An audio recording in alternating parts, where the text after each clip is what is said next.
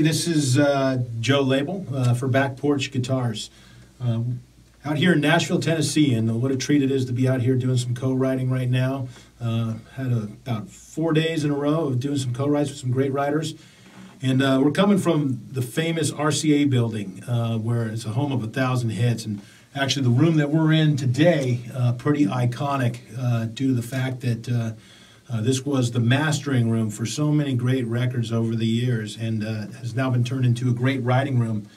And speaking of iconic, Back Porch Guitars, absolutely a fantastic instrument. What I really truly kind of love about this instrument, besides its striking beauty, its response. It is one of the brightest, cleanest sounding guitars.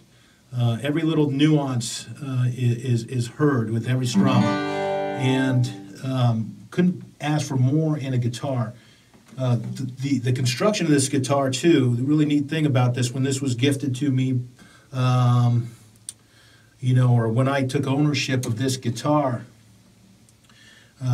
took it to one of the best luthiers that I know, and I figured that with most guitars, when I have a Gibson guitar or Epiphone or any other kind of guitar, I've had to take it in and get it set up. What was nice about this guitar, as soon as it was out of the case, it was ready to play. Bone nut and saddle, Engelmann spruce top, rosewood back and sides. It's solid construction, gold hardware, abalone inlay. So lucky enough to be not the only one here in Nashville with Back Porch Guitars. You can see there's another one sitting over here. This is the cedar model. The way I could describe these guitars is that they're absolute cannons, and they are just littered with coolness. Just every tone, every texture that you could want out of a guitar.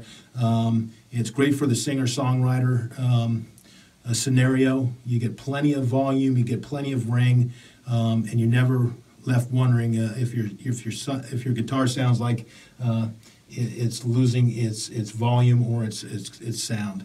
So, thanks to Back Porch Guitars. Check them out online. Back Porch Guitars. Thank you very much.